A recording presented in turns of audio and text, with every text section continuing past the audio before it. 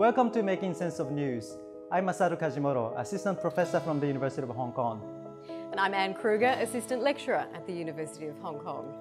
Hi, I'm Billy Wong. I'm a final year student at the University of Hong Kong.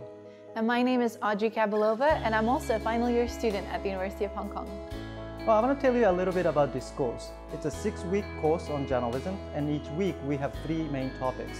You will see me in the lecture videos, and at the end of each topic, you will see my colleague, That's right, Masato. I'll give you the take-home messages, if you like, from each topic.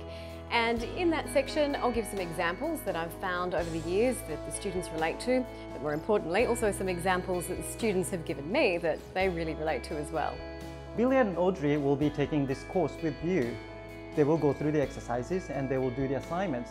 They will check the forum pages so that they know what sort of questions you have and they can ask those questions on behalf of you.